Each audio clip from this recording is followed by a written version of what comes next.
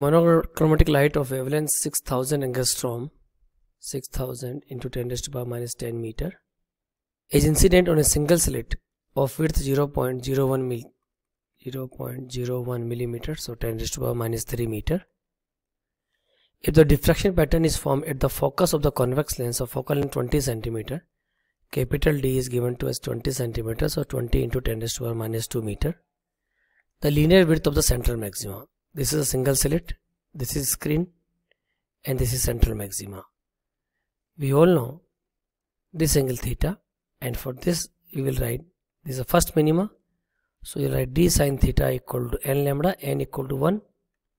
So sin theta is given by lambda by d, or theta is given by lambda by d, and sin theta is theta is tan theta, then theta is given by y upon this distance is capital D, implies that y is written as a lambda bada dy chota d. We have to calculate the complete linear width, means we have to calculate the 2y. So linear width 2y is written as 2 lambda bada dy chota d. So it is 2, lambda is 6000 into 10 to the power minus 10, so 1 2 3 6 into 10 to the power minus 7.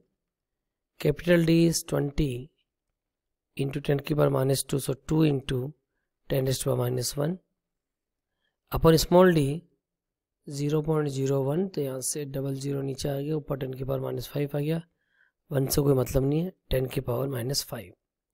So finally it is 6 to the 12, 12 to the 24 into 10 to the power minus 7 plus 1 minus 8, नीचे से ऊपर आएगा plus हो जाएगा plus 5.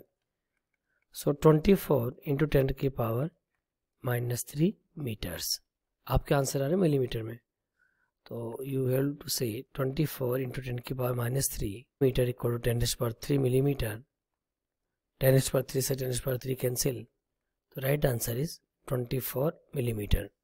That is the option number 2. So option 2 is the correct answer.